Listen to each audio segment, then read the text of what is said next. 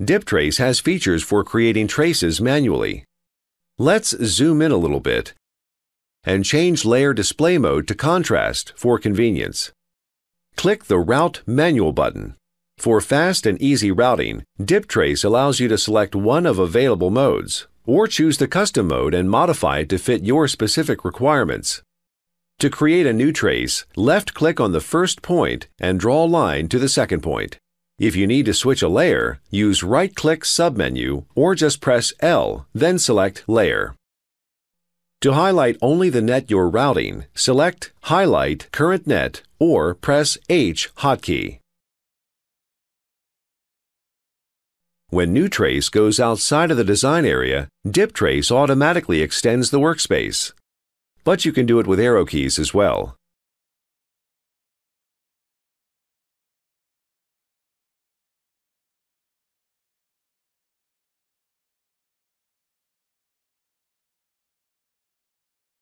Zoom in and out with a mouse wheel works in route mode too.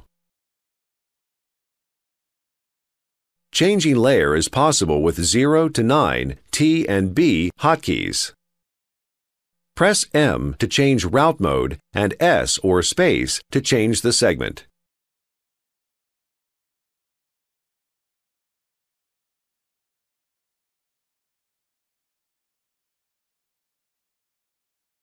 If you left-click on any part of the routed net, Trace Edit mode will be activated.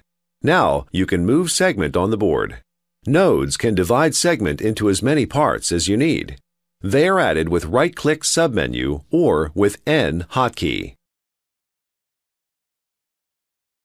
Net, trace, or segment can be moved to another layer as well.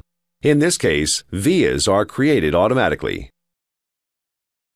You can select one or several segments to change their properties at once.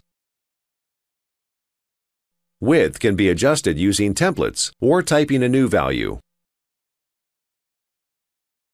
Press W hotkey to quickly change it.